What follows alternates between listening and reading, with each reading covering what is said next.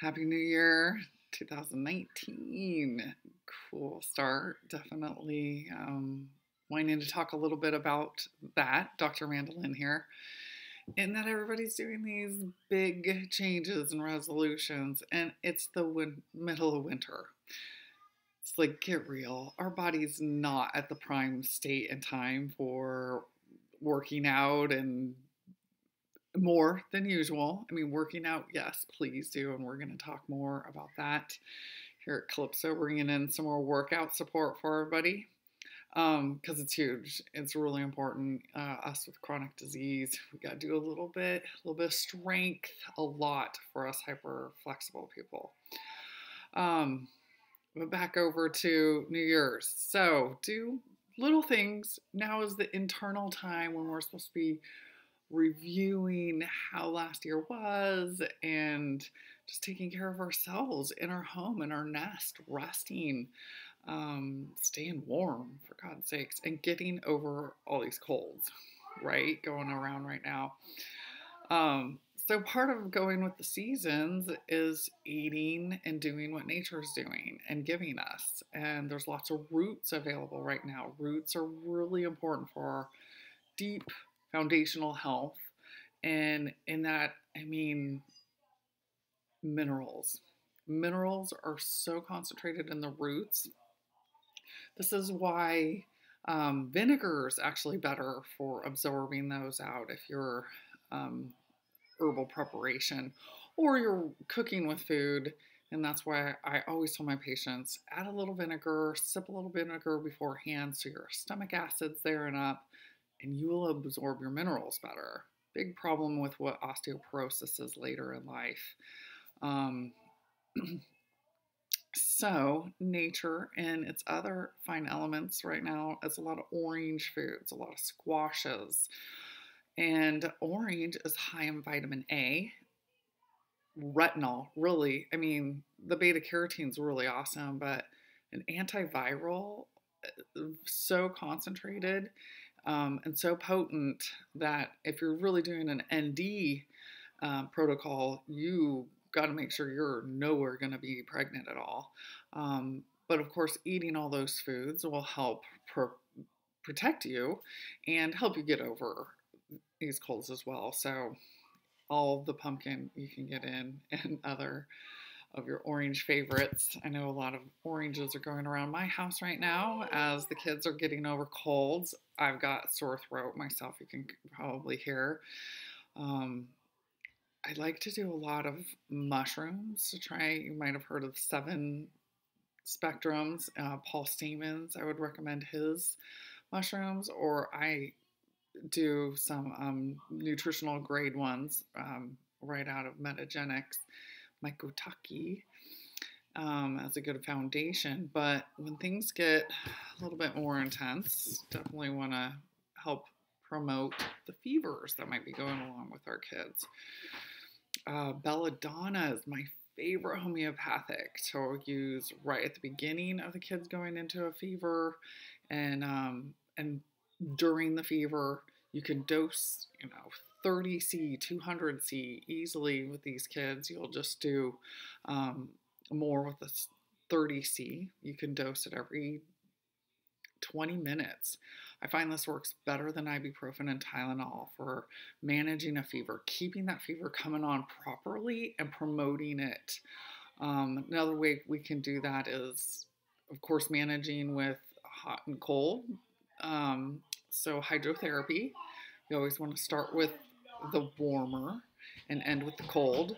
Some instances you might start with cold first. That's when we're detoxing or coming out of our saunas or something. Far infrared sauna, I've been putting my kids in with me a lot right now. Love the saunas. It's that fever therapy that'll work more than antibiotics do.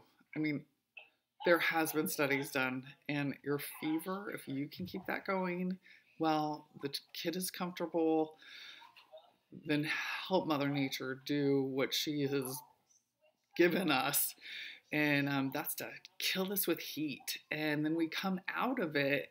It's a graft, actually. Ooh, can I do this? When we come out of a cold, we're actually cleaner than ever before if we went through proper, broths and lots of ginger tea and the good fever. Antibiotics actually leave us in a worse place, and we have to bring back that whole microbiome, all the good bugs in our stomach. It takes a year for me as a physician to help build that back up with patients. I mean, we got some tricks to rush it through, but it costs money, and it's still going to essentially, it does take time. So trying to prevent, of course, is key. So we don't have to go to those antibiotics, but I prescribe them just as much as I need to, as any primary care and naturopath might need to. We're not totally against them. It just, we like to try and catch it if we don't have to, and that's where probiotics, vitamin D, vitamin C foods, a little bit more important for us really than taking vitamin C. A cup of blueberries, hawthorn berry for my Marfans people, but you can't do a cup. It's too intense. You don't need to do that much. Elderberries are big too. I will definitely talk more about elderberries, but it's definitely one of my favorites, done properly. So what else do we have here? Fevers. Febriplex from Unda is another godsend. I was at a conference with my family. My firstborn was having his first fever. I ran down to the reps free tables, and the Soroil rep gave me from Unda a Febri Plex. Now, of course, this company has been bought by Pure. No, I wish it was Pure. By Nestle. And Nestle bought Pure too. So that's where I will be formulating my own Febri-Plex with my homeopathics from making sure if I start to notice that quality go down. And then our favorite is warming socks. At my house and with my patients, us old school nature cure docs. This is some hydrotherapy from Germany. Benedictine Lust. He was in a long time ago. Bad history buff here. But brought us the importance of this way to stimulate the body's immune system purely with hot and cold alterations. So the warming socks, you get a pair of cotton, and you have to already have ready for little kids some wool socks. I've got some really great ones that were made in like Pakistan, sent over on Amazon. Might not be we have local ones, of course. So that's vital. You have to have the warm feet on your little kids. Sometimes they have to be asleep before you can do this. And you take your cotton sock pair, put it under cold water, wring them out really good, and put them on your kids' feet with the wool socks over them. If your kid's fevering good, like Charlie did the other night, he went through 3 pairs in 3 hours. I redid him. But that was really essentially with the belladonna all I had to do. And he had the 104 talking all crazy starting stuff, and that's when I gave him the belladonna, in fact. And that worked so fast, he was able to sit up and throw the cold washcloth at me and say, "Mommy, don't ever put that cold washcloth on my head again." He reminded me 2 nights in a row after that. But throat, another thing we really need, a lot of us I see, is zinc. Zinc's really reduced. If you have a head cold, if you actually do zinc launches, that will help to get to the head stuff a little bit better. So I really like Zand. It's elderberry spray with zinc in it. There's lozenges or just the spray. It's easier to grab my kids with sprays around here. I don't know what's going to happen with the lozenges when they're little. All the stuff you can get through my website too if you need any help, through Fullscript on calypsonaturalclinic.com. And we try and carry these in the office, but that Zand product's been going fast, and it is over the counter at our favorite health food stores. We got a couple on Mac. All right. Fever gets scary, up there.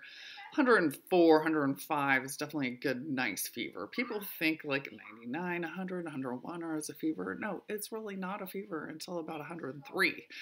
And now you're cooking. Of course, your brain, you want to watch that. So cold washcloths on the forehead and the back of the neck to prevent any of the blood coming up to the head area getting too warm.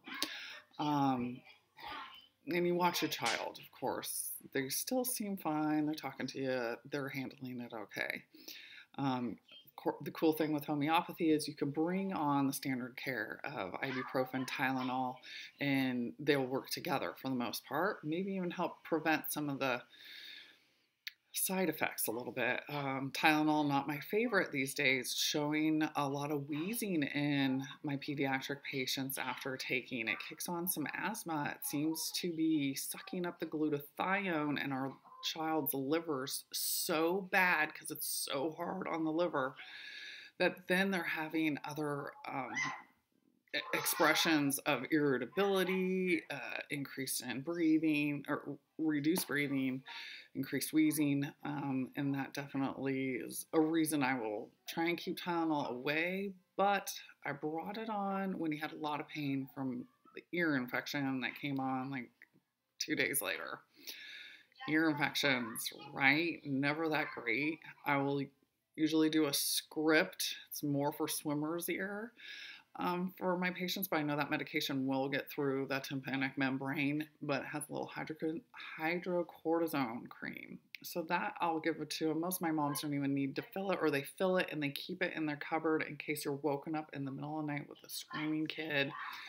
You really don't want to do anything orally. They're not taking anything orally. You can get a couple drops in the ear. That's going to be magic for you. But earbiotic drops that I have in-house of some herbs like Oregon grapefruit, garlic, calendula, a little bit deeper than just your mullein garlic ear drops. But at least starting with that. Kids all the time are having ear infections and moms don't even know it.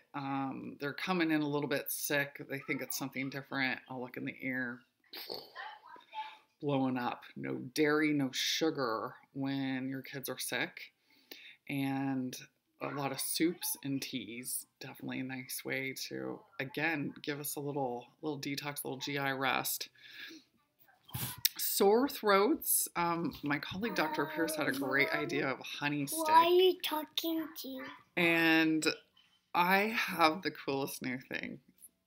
OSHA Chews from Pharmacopoeia. This is magic, people. OSHA in Oregon is this like kind of hush-hush, not known about, amazing powerhouse immune support that China knows all about. We don't use enough. And my friend Noam McBride of Pharmacopoeia Herbs put together these ginger candied. No, you squirted all the paint out. OSHA, and it's really awesome to give to kids at a young age to get their little mouths used to herbs and bitters. And I'm starting to give them tinctures and glycerides. Immune Glycerit from Wise Woman, awesome. Has elderberry, it has OSHA in it. It tastes fine. It's in a glycerin. If kids really have a problem with it, put in a little bit of smoothie, a little bit of applesauce, a little bit at the end of a really yummy berry tea. You might get something in better well for them. That takes me over to Berry Well, another one of our favorites at the office by Vital Nutrients. Again, all of these can be found on the website. Anybody has any questions, I can pound them out for you underneath this as well, or I'll definitely add them in on my blog. Sign up for my e-newsletter. You'll get a little bit more tips on all of these things, or at least bullet pointed a little easily, since I will jump around, or the kids will jump in. Okay, 15 minutes only. So coughing and sneezing will definitely be on my blog. So please, love to help you out. Hope this helps you. Share it with your family and friends. Follow us on Insta or Facebook, and we'll be giving you more naturopathic health tips for 2019. Look forward to seeing you more. Take care, guys.